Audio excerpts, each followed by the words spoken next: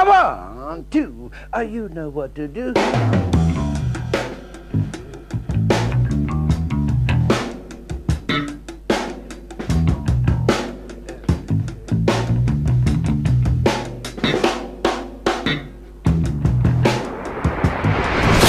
Alright, general purpose medium thin. This one is canvas, not like some of the other nylon ones they have. It's a long story how I got this, but that's that's another video. That's a video for another day.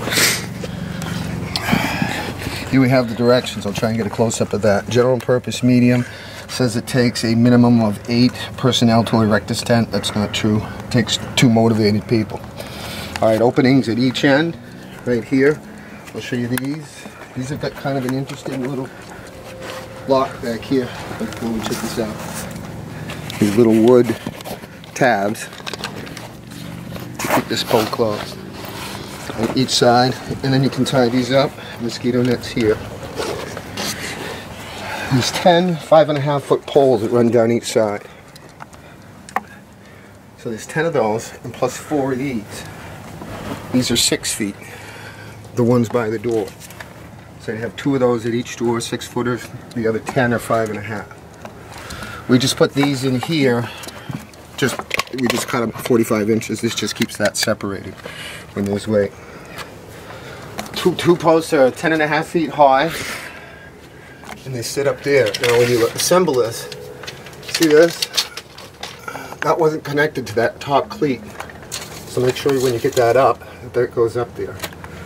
This had an optional ridge pole that you use for heavy snow. I don't have that. We could build one, but I don't see any need to.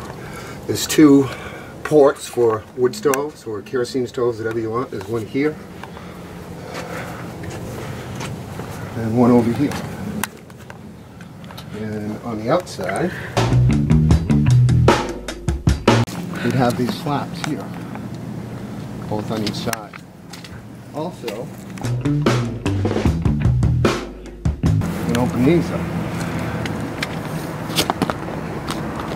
Set it. Mosquito nest on each one. The dimensions on this say it's 16 by 32, but in the real world, it's 14 by 31. And these tie-offs, they'll be wrapped up in the tent, very easily adjustable. And I offset these 5.5 feet the length of one of these posts. And your standard little tent pegs are not going to work. These are 2-foot pieces of rebar driven into the ground. So your small little tent stakes won't work. That's experience talking. And once you bring these down, bring the flaps down, zipper it on the side, zip that right up. Tie these off on the ground with regular tent stakes if you want. When you roll these sides up,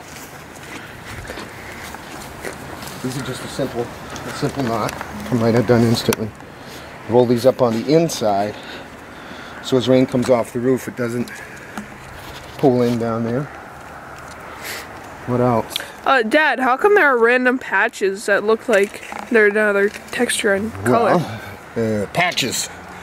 That's from Squirrel-mageddon 2018. That's it. General purpose tent, medium.